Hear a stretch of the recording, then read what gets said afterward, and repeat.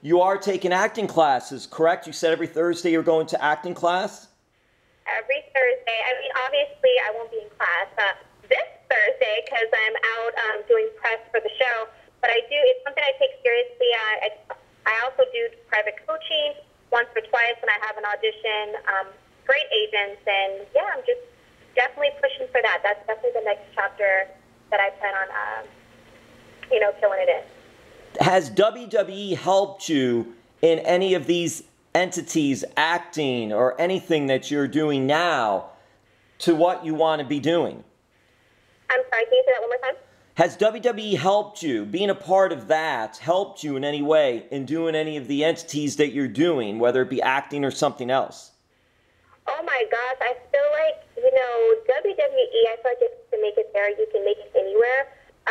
Just like the challenge where there's so much of having like the mental stability, I feel like WWE gave me that. And I feel like without WWE, I don't know, I mean, I'm a very strong and resilient person, but I feel like it's giving me the tools to take and, to move to the next level. Even with the challenge, it's taught me, in a sense, I never really played the game in WWE, if I'm being honest. It just wasn't my thing. But I noticed that, for once when I got on the challenge, I'm like, you know what? Let me just play a little bit of this game. And it's crazy because at the end of the day, it's all a game. And it's all about having like the mental stability and knowing how to play your cards right. So I definitely will say that I'm very appreciative of my time in WWE because it's taught me so much, and it's taught me to be a very strong person, because with the fans, with things that they have to say, and being told this and that and being pulled and tugged in so many ways, it's definitely taught me to be super grounded and have my mind and my focus just spot on. And that's interesting you mentioned that, because you were a part of WWE's Total Divas on Entertainment Television. And that was interesting because you had cameras around you all the time, not only obviously doing the wrestling, but also your personal life. What was that experience like for you? I mean, personally, I don't know if reality television is my thing per se. There's a lot of drama, and that's not really me. And I feel like, without saying too much, because again, I'm still very, fortunate and appreciative of the opportunity. Like, Vince hand chose me as one of the main cast members to begin with, so I do definitely feel very blessed in that sense. But I feel like people didn't really get a chance to see Ariane, if that makes sense. I feel like they still saw a lot of Cameron and not what Ariane brought to the table. So, Yep.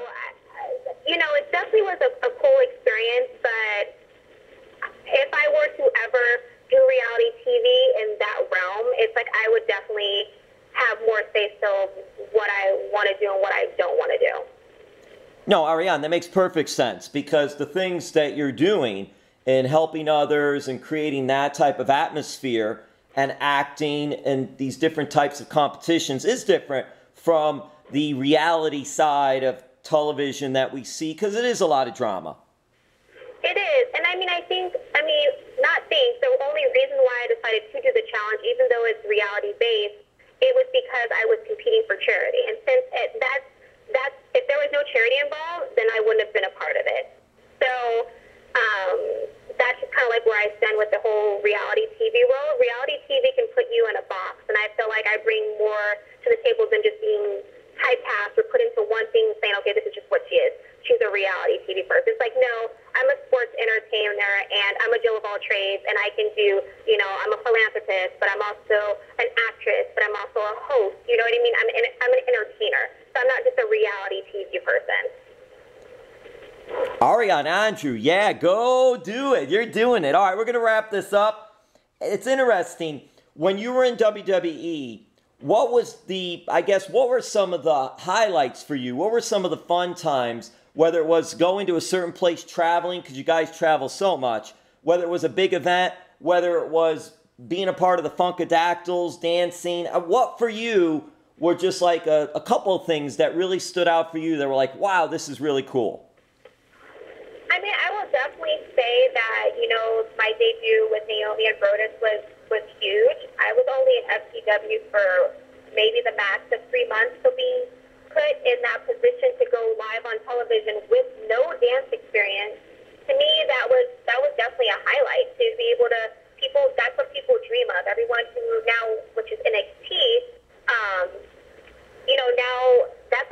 dream of being on the big stage. So for me, even though I didn't sign up to be a dancer, I signed up to, be in the ring and